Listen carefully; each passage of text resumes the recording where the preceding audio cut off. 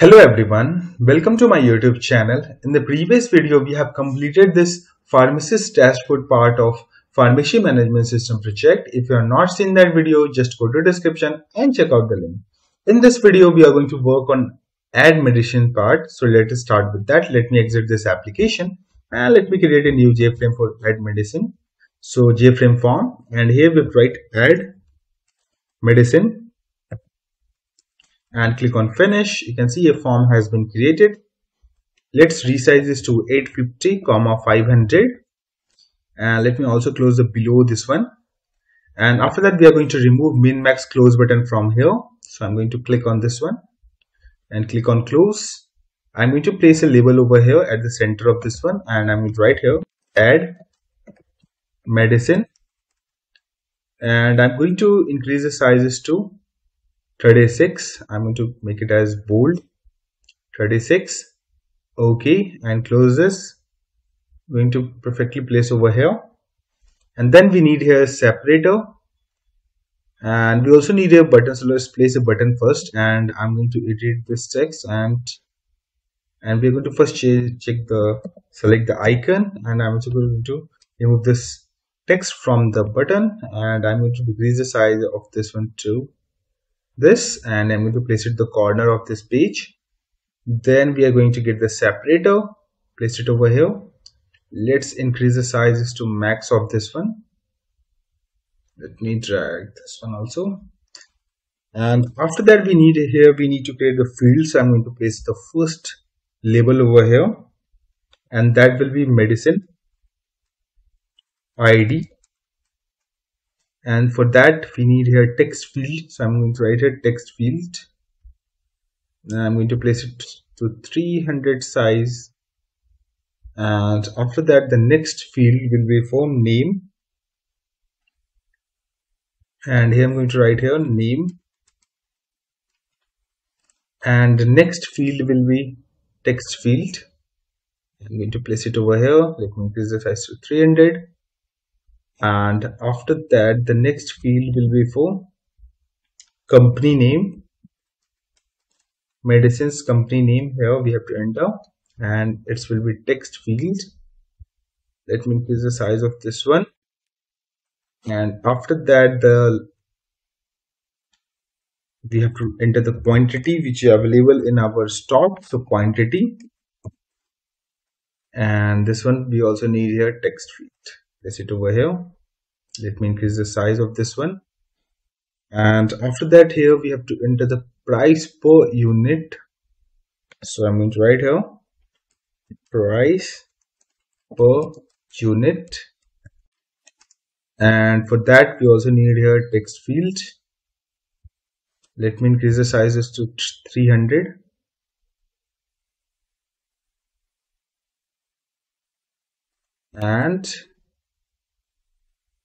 And here we have to place a button over here, and let me select all these fields, and let me make it as bold 12.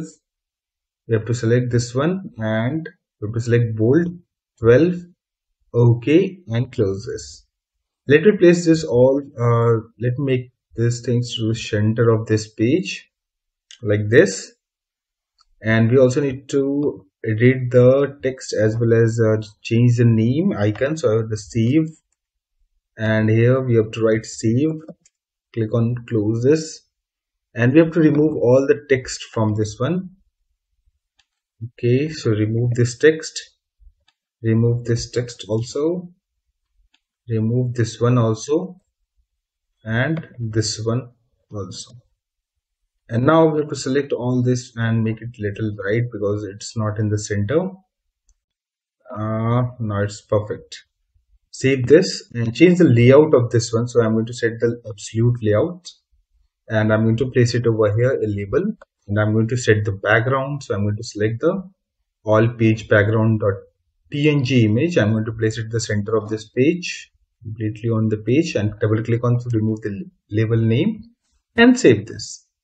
After that, we have to create a table so that we can store the data. So we have to go to the DAO package, and we have to go to the tables, and Here we have to insert, so I'm going to comment these two lines actually, because we already executed this too, so we don't need to execute and generate the exception again. So I'm going to write here st.execute update, and here we have to write double quotes, and here we have to write create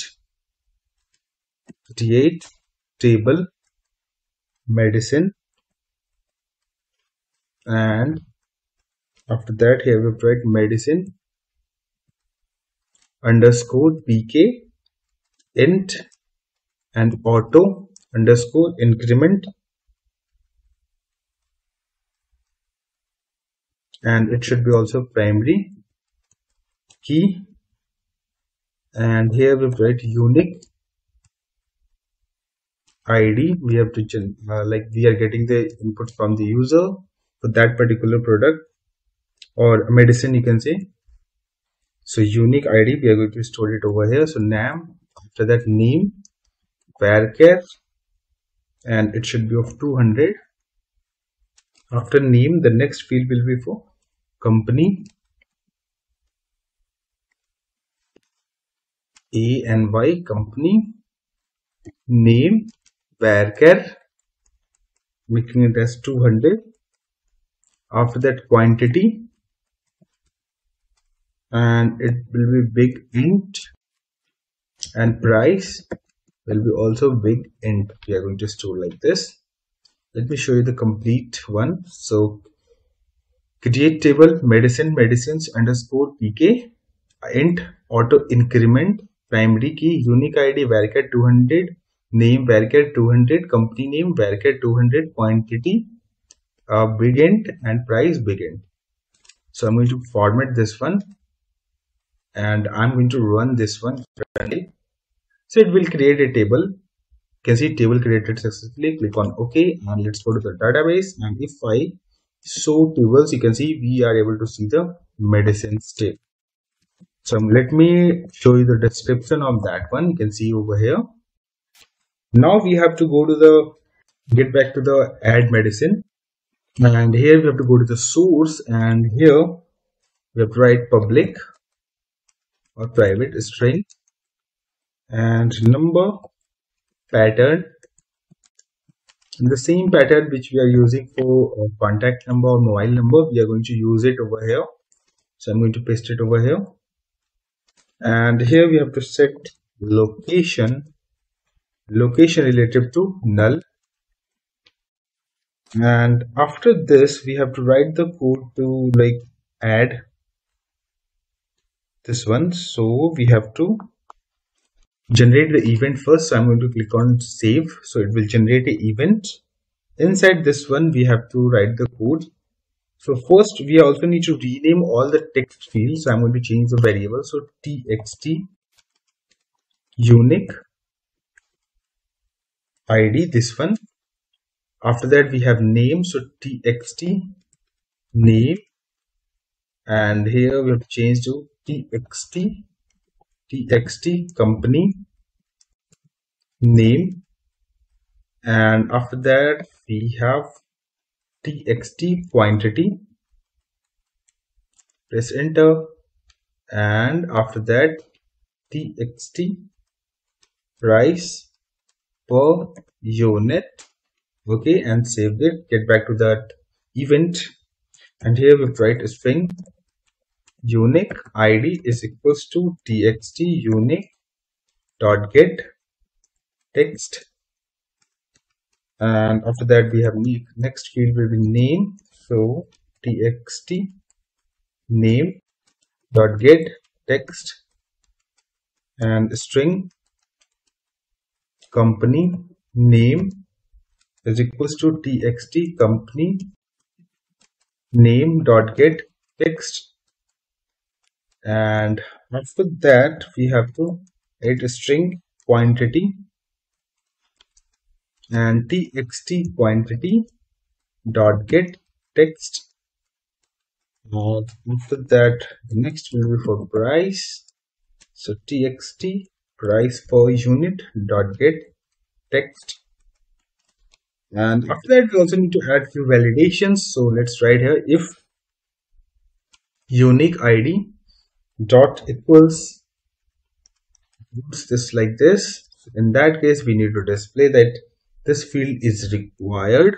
So G option ban dot show message dialog null, and here we need to write unique ID, unique word medicine ID, you can see it, medicine ID is required.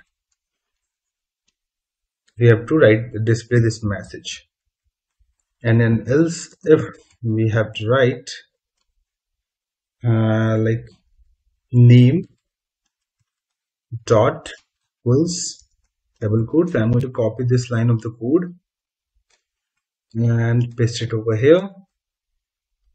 Inside this one, I'm going to change this one to name. Okay, so it should be also contain name field, and a medicine field or name field is required. Then I will copy this one, and here we write else if after name the next field will be for company name. So company name dot equals double quotes, and here we have to just paste it here, and here we have to write company name field is required, and else if quantity, so quantity dot equals quotes, and here we have to start the bracket, and here we have to write quantity field is required, and else if we also need to check that the given input fields are in number or not. So we have to check the pattern. So quantity dot match, and here we have to pass the number pattern, and if this does not match, so we have to display here quantity field is invalid. We need to display this error, and an else if condition next will be like price. So price dot equals double quotes, and here we have to paste it, and here we have to paste it over here, and here we have to write price per unit is required, and else if we also need to match the pattern. So price dot match number pattern, and here we're going to place it here, and here we need to change this to price per unit, and here you write invalid, and at last we have to write here else condition, and in that we are going to write the code to insert. So first we need to import here, so import java.sql.asterisk. Let's get back to the code in else condition. Then we have to write the connection con equals to connection provider class. So connection provider, we need to import this one from dow package dot get con, and prepared statement ps is equals to con dot prepared statement, this one, and here we have to write the query. So I'm going to write here insert into medicine, and here we have to write the field name. So unique ID, name, company name, and quantity, price, and after that values question mark 1 2 3 4 and 5, and it's throwing some kind of error. Okay, so till now we did not write the try catch block. It should be in try catch block to suppress the exceptions. So I'm going to write here try, and we are going to write catch block,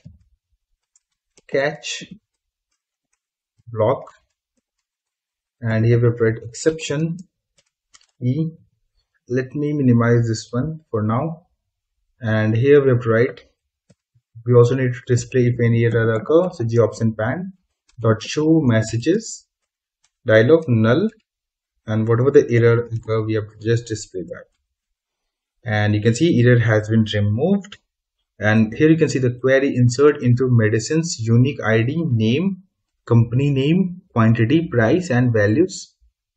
Okay, and after that we have to write here ps.set string, and here we have to write unique ID